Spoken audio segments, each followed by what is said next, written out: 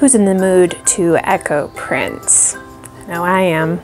Hi, this is Margaret Byrd and welcome to Color Quest. For the whole month of July, I looked at different kinds of wood that provide really vibrant colors into our natural dye practice. And I saved all of those chips to use them in some echo printing, which we looked at last week. Now we were using the exhaust chips. Today, I would like to look at how those compared to using the wood chips in their full strength form.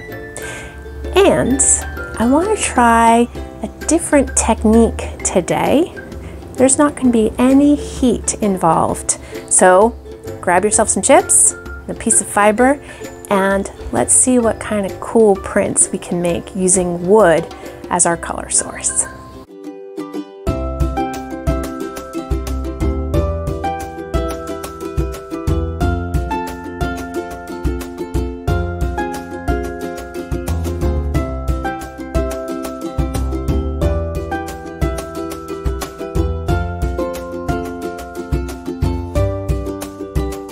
So sometime in the past year, I had the great fortune of going to a free workshop at the Frye Art Museum in Seattle.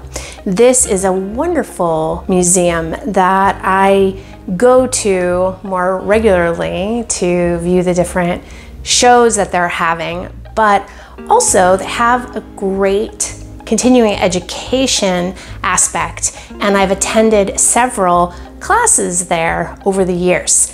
This particular class caught my attention because it was being taught by botanical colors, and they were going to be providing a free environment to be doing some dye techniques. Now, not only was it super cool to meet the owner of Botanical Colors, since I'm local, it was also really fun to see another way in which to use natural color without heat. And what we did in that class, I'm going to show you today, and that's because we used all kinds of really potent dye matter, including the different wood chip sources that we've looked at over the past week. So I would like to show you what I made and then walk through making something with you again today, so you might be able to have yet another way to use these wood chips for echo printing. So this is what I made at the Frye with Botanical Colors. And you can see that this was done with no heat source and just using some very potent dye material. Now, if I can remember what I used, I believe this brown was walnut and it was ground. The purple, you guessed it, logwood. We used cochineal, the whole insect, so you can see where the insects were. And then this, I believe, was either Coreopsis, I think it might have been Coreopsis petals, maybe marigold petals, I don't actually remember. And then we did have some Osage in here. And you can see there again is the walnut. All I did was lay them out and then fold it in half, and then I bundled it. That's all. There was no heat involved in this. Now, since we're going to be looking at the wood chips in particular, I will be looking to see what logwood and Osage will bring, as well as sappanwood, and we'll use some madder roots. What do you think the number one most important thing is here? Mordant. So in order for this to work really well and to stick around, you're gonna want to pre-treat your fiber. And these particular pieces of cotton were pre-treated in the Botanical Colors recipe, which includes aluminum acetate, probably followed by a calcium carbonate soak. I had that process all through my Osage orange video, so you can go back and watch that. But the basics are you're gonna weigh your fiber when it's dry. Then you're going to do somewhere between 5 to 10% aluminum acetate to the weight of fiber. You can dissolve that in hot water, put your fiber in for an hour or two, and then you can do a 2% calcium carbonate soak, or you can just, forget that step if you don't want to do that. And I think having really well treated fiber with a mordant is part of the reason why this works so well. The second reason why is just because these are some of the strongest dye sources out there. And these are the dyes that a lot of the world uses as their natural dyer's library of color. So go get your fiber ready. Mine's already ready. And then we're just gonna simply build it something kind of cool, bundle it up, and go from there. So these are our supplies for today. I have 2 pieces of cotton that's been pre-treated with aluminum acetate. I have rubber bands for tying. I have a spray bottle just with water.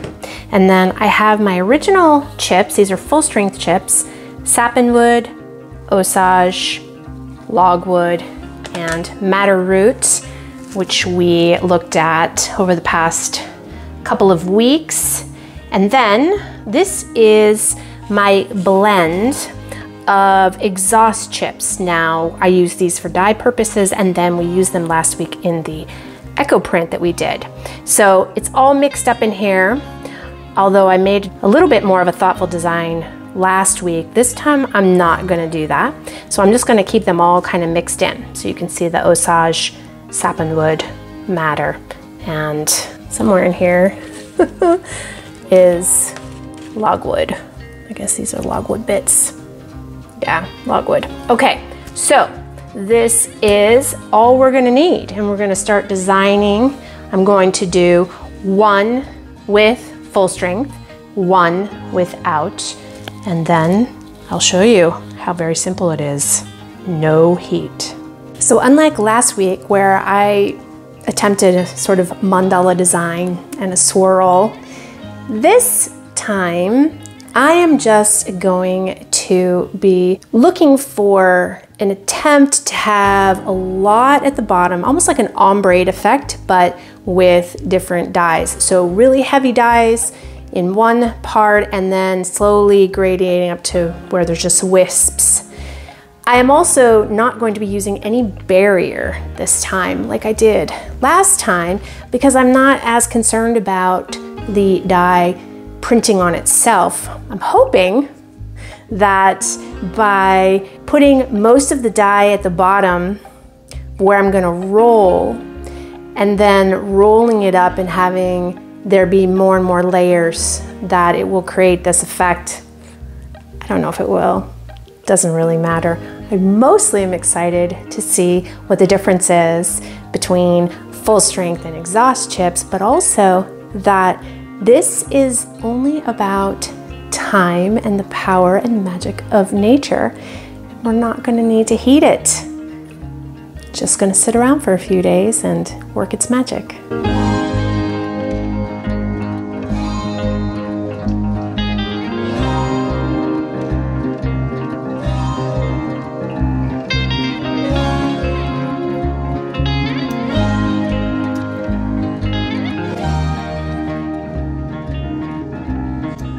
Okay, I said I wasn't gonna use any barrier, but I am gonna use just a little bit because I would like one part of my design to try to say almost without any color at all. So I will put a piece of barrier just across that portion to try to protect it from accepting dye from the other parts of the fiber.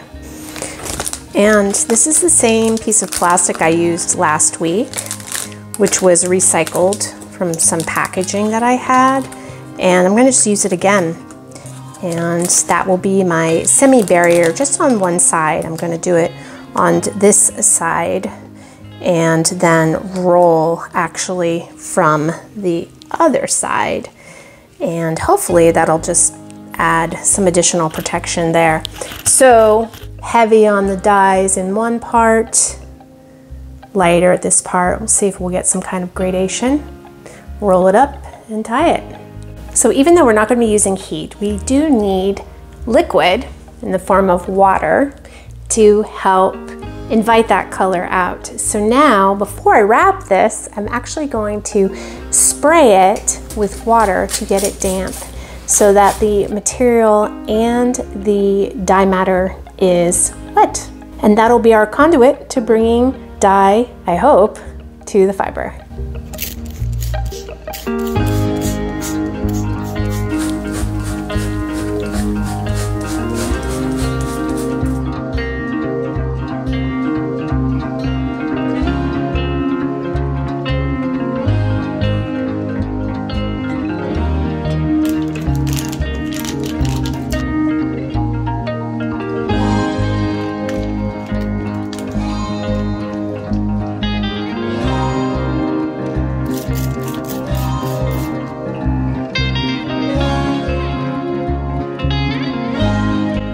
Okay, one down.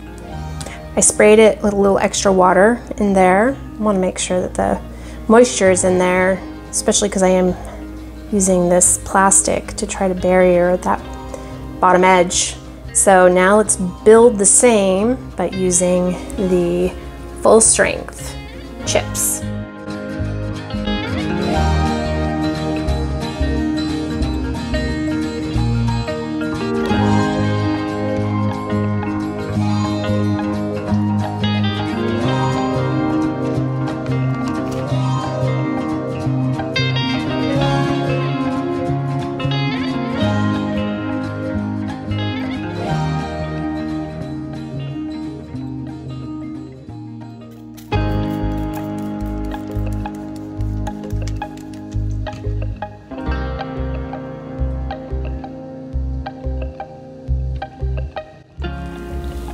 You can already see the color coming just from spraying.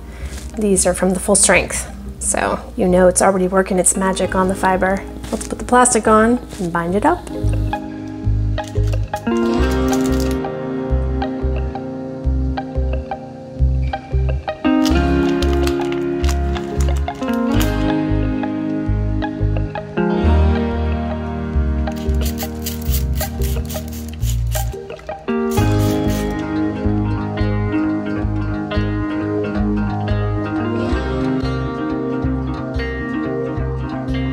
All wrapped up, bundled, and now we wait.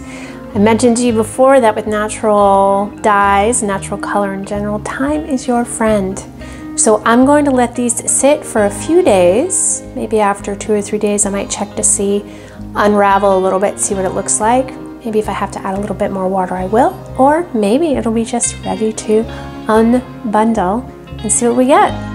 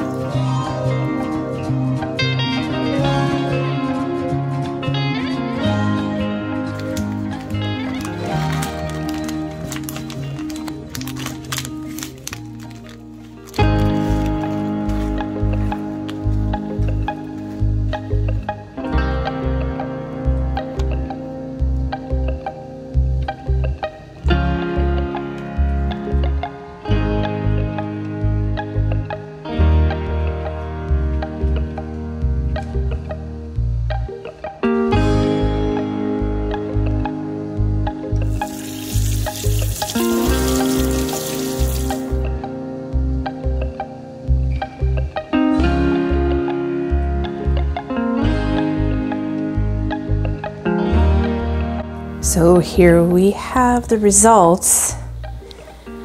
You can see that they both made fairly strong print. This one is the wood shavings that we used and exhausted over the course of the month of July and all of the dyes that we made, and still incredible how much vivid color was able to come. And this again is with just cold water and time. So these sat about 4 or 5 days and really made a print. And over here, you can see that these pieces are darker and stronger. The yellow is quite vivid of the Osage. And in essence, you really don't even need heat to extract color. Now, of course, because these two pieces are pre-treated with aluminum acetate, that certainly helps to attract the color more so. So that could have an impact that is positive if you want something stronger in terms of color saturation. But I'm telling you, if you have no access to heat for whatever reason, or you have a project that you want to do, let's say off-site, and you want to play around with color, this is another option that you can use and get some pretty neat prints. So how fun was that? And wow, it's amazing to see how strong those wood chips are and their ability to create prints and color with no heat whatsoever. And also, as compared to the exhaust, I mean, how many more times am I going to be blessed with the color that comes from those exhaust chips? It truly is a remarkable set of dye matter. So if you haven't already done so, please, by all means, check out the various forms of wood that we've looked at over the month of this past July. And know that you can buy all of these chips from Botanical Colors. If you're in the United States, you have access to all of it. For international, there are certain things they can't ship, so you'll have to go to their website and see. But hopefully, if you can't get it from Botanical Colors, wherever you are locally, you'll be able to get one of these types of dye plants. Now, you might have noticed that I am not on my balcony right now. I am in fact at the Color Farm. And the reason for that is because next week on Color Quest, we are going to be looking at what Amy and Max are growing this season and talking about a very special program that they have that I am lucky enough to be a part of, and that is the CSA program, or Community Supported Agriculture Program. We are getting our first box that is a gift to us for supporting the farm, and it's filled with some surprises, including a fully dyed skein of wool yarn and a special batch of whatever flower it is that they have in abundance for the month of July that we get to use for dyeing. So join me next week as we open up that special box here and see what beautiful colors we are going to be able to make from this year's harvest at the Color Farm. Have a great week, and I'll see you next Friday.